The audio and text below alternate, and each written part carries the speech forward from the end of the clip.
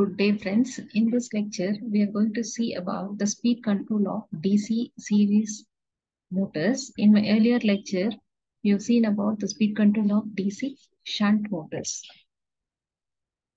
Before going into the exact speed control, we'll see the difference between a shunt motor and a series motor. The basic parts of a DC machine is it has a armature, which is represented by a circle with two brushes over here, and a field. In the case of a shunt motor, the armature and the field are connected in parallel as shown here. And in the case of a series motor, the armature and the field are connected in series as shown here. In both the cases, the speed can be controlled by changing the supply voltage or by changing the field current or by changing the armature current. So in the case of a shunt motor, by changing the field current, we can change the speed. By changing the armature current, we can change the speed of the machine. In case of a series motor, the armature current as well as the field current are same because these two are connected in series. For changing the field current alone, in the case of a shunt motor, we can introduce a rheostat in the field circuit by varying the value of the rheostat. The current through the field can be changed. But in this case of a series motor, if a rheostat is included in series over here, the current through the field will change, current in the armature will also change. So if we want to change the current through the field of a series motor alone, we have some methods. So for changing the speed of the DC machines, the two important methods are, one is to change the armature current and to change the field current, which can be done easily in a shunt motor by just introducing a rheostat in the armature circuit to change the armature current, introducing a rheostat in the field circuit to change the field current. Here, to change the field current alone without disturbing the armature current, there are some methods.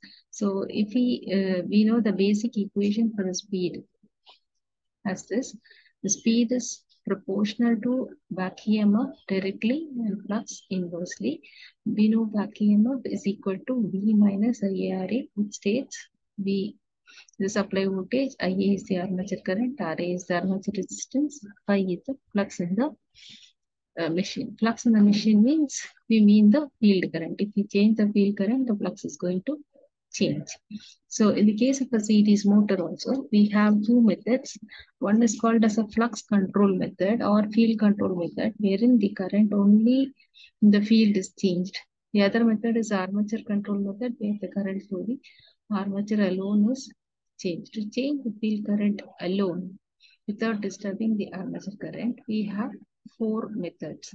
One is called the field diverter, second one armature diverter, tapped field control, hurling field coils. These four methods change only the field current. That is, it does not change the armature current. The armature current remains the same, but by doing some diversion of the field current, we can change the flux in the machine. So let us see the first method, field diverter. In this method, the flux produced by the series DC motor is varied. The variation of flux can be achieved like this. This is the field in the field and this is the armature. Without this diverter, the current would be the same in the field as well as the armature. Now, when a diverter is introduced here, a part of the current would flow through the diverter and then it would come to the armature. The net current coming into the armature is going to remain the same, but the current in the field here will be reduced because the part of the current flows through the diverter. So when the current is reduced in the field, the flux would get reduced. Flux will, if the flux is reduced, then the speed would increase. That is, the speed being inversely proportional to the flux, the speed would increase. So the lowest speed obtained by this method is the normal speed of the motor when the current through the diverter is zero. And that is the diverter. If the diverter is not there, the machine would run with a normal speed. But when the diverter is on, the current through the field is going to reduce, hence the speed is going to increase. In nutshell, in the field control method, whenever the flux inside the machine is reduced, the speed would increase, or in the case of flux control method, always the speeds obtainable is higher than the normal speed. So this is a field diverter.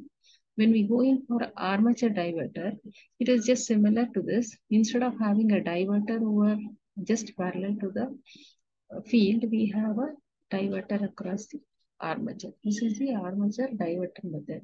In this case, the flux is not going to change. Only the current through the armature is going to change. So this is a armature diverter method. You can the net current which is flowing through the armature will be decided by the diverter. So if the diverter is having a different resistance, the current through the armature is going to change, which means the field current is also going to change. Here also the field current would get reduced because of this diverter, and so the speed would increase. So here also the speed will increase only, but the armature current is reduced here. In the previous case, the field current was directly reduced. The third method is a tapped field control, wherein we have the number of turns in the series field. So depending on the requirement, the number of turns can be increased or decreased. When there is no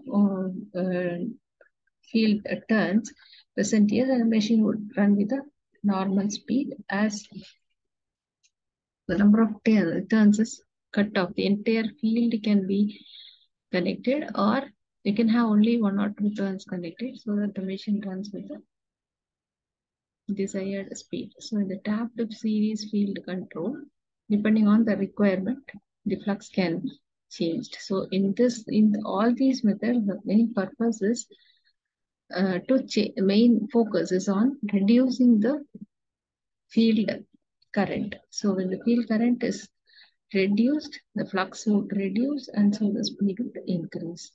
So in this method, the flux is also reduced, speed is increased by decreasing the number of turns, the series field winding. So the switch here can short circuit any part of the field winding to decrease the flux and raise the speed. With full turns in the field winding, the motor would run at the normal speed. As the field turns are reduced, the speeds higher than the normal speed can be achieved. Another method is called the paralleling of wave coils, where the coils are connected in parallel so that the flux through a particular coil which is connected to the armature, the overall current through the field coils is reduced, and so the speed can be increased. So overall, the flux control method, four methods we have seen. One is a field diverter, the other one armature diverter, the third one tapped field control, and then the paralleling of field coils. All these methods aims at reducing the current through the field, thereby reducing the flux and increasing the speed. The next method is the armature control method, where the current through the armature is straight away reduced. This method, we introduce a resistor here that is in series with both the field and the armature. So the total current which is flowing through armature is reduced. When the current through the armature is reduced, then the speed in the machine will also get reduced. By changing the value of the variable resistance, any speed below the normal speed can be obtained over here. This is the most common method employed to control the speed of a DC series motor. So when a resistance is included here, what happens is the voltage available across the armature is reduced. So it is when the voltage available across the armature is reduced, the speed falls. So in the armature resistance control method, speeds below the normal speed can be obtained. Whereas in the case of a flux control method, speeds above the normal speed only is obtained. So in this method, in this lecture, we have seen about two types of speed control, flux control method as well as the armature control method for series motors. Hope this clarifies the speed control of DC series motors. Thank you.